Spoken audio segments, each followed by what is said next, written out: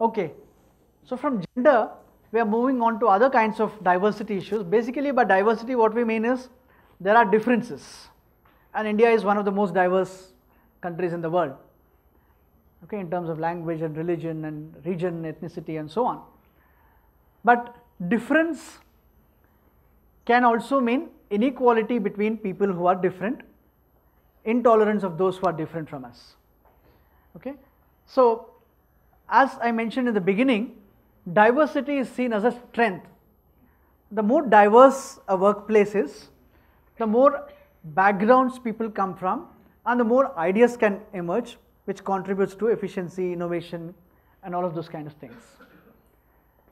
And these days, because many of us, especially people with higher education, work in globalized workplaces, you are interacting with people from many different countries also. So many countries, I have a very long list which I haven't shown here, of companies in India and abroad, actually give you some of these kind of training when you join as an organization. So it's very important that these are included. In fact, in placement interviews also, some of these companies actually test you to find out whether you are tolerant to this diversity or you're intolerant. And like in the case of gender, there are certain kinds of words that have come into usage which we thought is okay to use, but these days they are considered to be insensitive. For example, even dictionaries now give you a list of these terms which once upon a time were regarded as acceptable. So this is just an example of how CEOs of some large companies are talking about how diversity is very good, and therefore communication should recognize this diversity and not use terms which can be insulting or hurtful unconsciously. How can it happen? We'll look at that. More than gender, in the case of race or ethnicity, skin color, national origin, and so on, the acceptable words keep changing over a period of time. So that makes our job much more difficult. So a term like black to refer to people of African American origin was used some time back. It's now considered to be more appropriate to use African American or Afro American. A term like Negro is actually criminalized now. If you use the word Negro in US, you can be jailed. Okay, they are considered to be highly insulting. So it's our responsibility to find out acceptable terms and use them so that we unconsciously don't make mistakes and offend others. Workplace, both in written and oral communication as well as in the use of pictures. Most of you will have seen those Benetton advertisements which show people from different parts of the world. That's the kind of goal we should aim for, to show people from different backgrounds. So just a few examples where certain kinds of terms used to be used quite a lot, but now we avoid them. Generally, adding the word people after a term indicates respect for them. If you just make a word into a plural by adding the S, that's considered to be disrespectful. Whereas if you say aboriginal people, indigenous people, tribal people, that's considered as giving respect to people of a certain cultural background. Like in the case of gender, we should not draw attention to their background unless it is necessary. These are some examples. So Bengalis are intellectual, rest of us are not. Okay. Likewise, entrepreneurs can come from any community. These are examples of people who are minorities, who have historically been marginalized. So if you are referring to a particular person as brilliant, it's again a backhanded kind of compliment that rest of the people are still backward, this person is brilliant. So avoid mentioning their cultural background unless you are specifically interested, otherwise don't bring it in. In India, this is the term that is currently used by the people themselves. So Gandhi used the term Harijan, then there was this term untouchable. So there are certain terms that people prefer themselves, like Dalit. So constitutional term, a legal term like scheduled caste and scheduled tribe. So again, search, generally speaking, we are supposed to avoid reducing anybody to an abbreviation. So in written communication, you can say, put it like this in brackets, and then you can use SC, ST. In spoken, We are not supposed to say SC/ST, though we do that all the time, because reducing anybody to an acronym abbreviation is considered to be disrespectful. You have to use the full form. So this particular term came into usage in the 70s in Uttar Pradesh, and in Hindi Bimar also means to be sick. So in IITs, the number one state which sends students there is from Bihar. If you look at IAS, very significant number comes from Bihar. So so these are which have to be avoided because they being a particular state or a set of states. Okay, and you can see it's actually used in certain kinds of academic research as well. In fact, the government itself has come up with a new term for these 4 states, which is called as EAG, Empower Action Group States. Okay, because there are special provisions to get rid of economic problems in these states.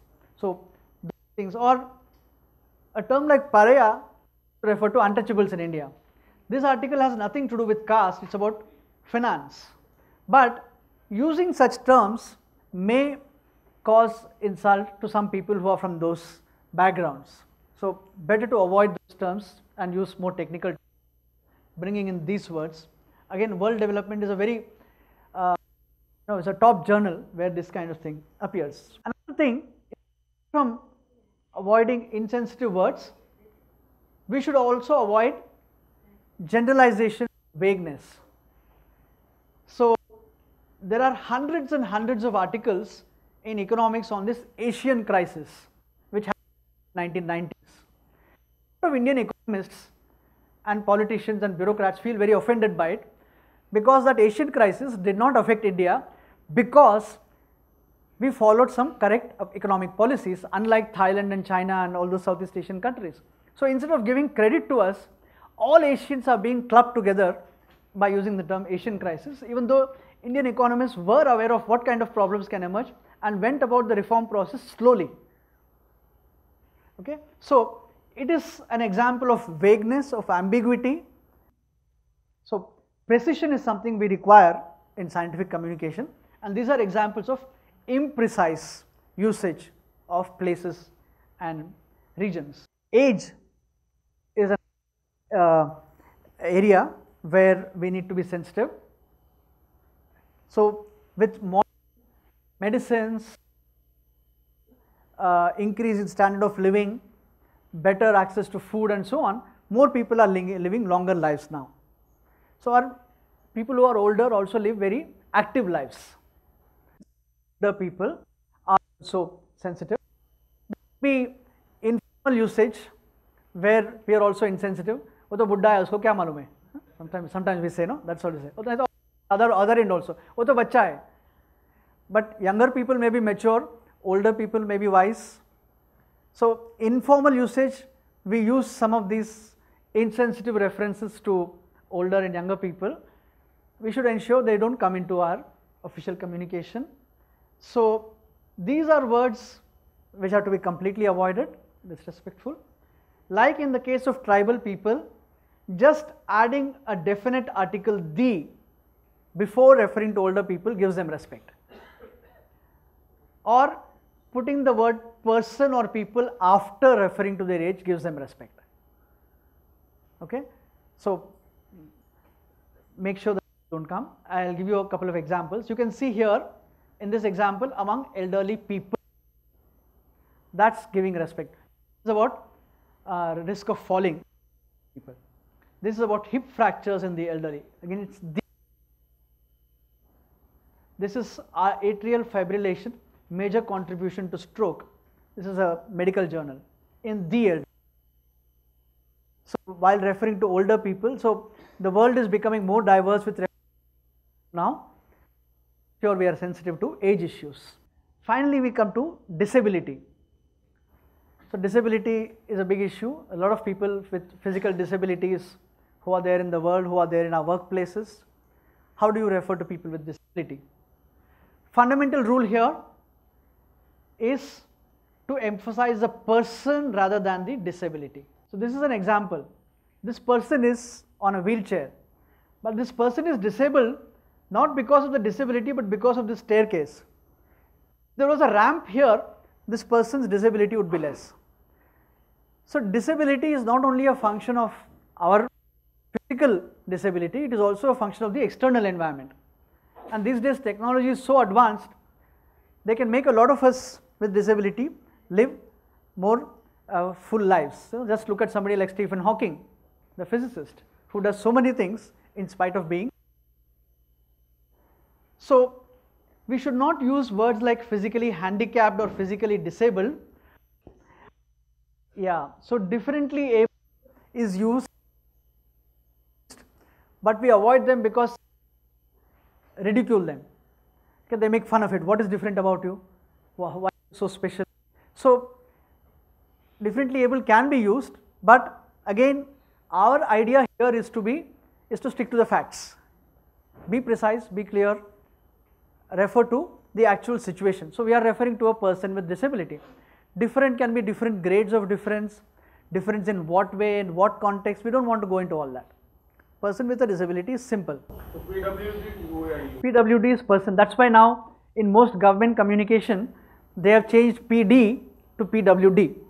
Physically disabled is not used, person with disability is used now. In IIT forms also you will see that. These are examples from some academic publications. So you can see this one, this is the wrong one because after the disability. Here also people is coming after, whereas here people is coming before. This is the correct way, these two are the wrong ones. This is from an engineering, science and education journal. So robotics and its role in helping disabled people, that's the old usage, not acceptable now. This is not acceptable, this is acceptable. Children, autism is a mental illness. So you are saying children with autism instead of saying autistic children. Yeah? Yeah. So in general, like you do, we would like you in your application, oral and written, to also have some kind of a checklist and ensure that you meet all these gender and diversity criteria in your communication also. Okay? Let's just do a few self-assessments. Yeah. So aborigines, which is native, Negro, geriatric, serious, disabled is person with a disability. Okay. Okay. A friend tells you, what do you do? How many of you would do the first one? Hopefully nobody. Second one? No, absolutely nobody, isn't it? How many of you do this? Most of us, isn't it? Yeah? Somebody tells us a racist or sexist joke. Some of us we may laugh in private, but most of us do nothing. C is what most of us do. What we should be doing is D. Okay? Yeah. Okay. Which one of these is unacceptable? First one is acceptable. Second one. So these two sentences, why are they unacceptable? Because of A or B? A. Not B. Both, isn't it? So these are three titles of articles that I have given here.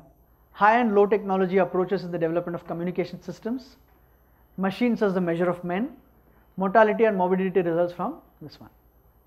So the first one, is it correct or inappropriate? Second one, third one, appropriate. So you can design these kinds of quizzes with your own examples. Just go to Google and you can search for articles, and then you can ask the students to explain why it is correct or wrong, and then give the correct version. Okay, that's the way they learn how to give, how to incorporate these gender and diversity issues in their communication. These are the kind of assignments that you can think of.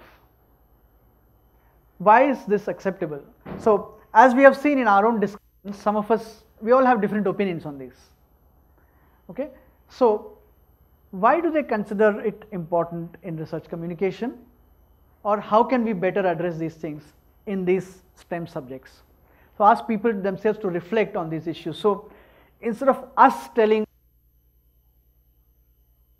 how to do this, asking people themselves to think about, more aware of the importance of these kind of issues.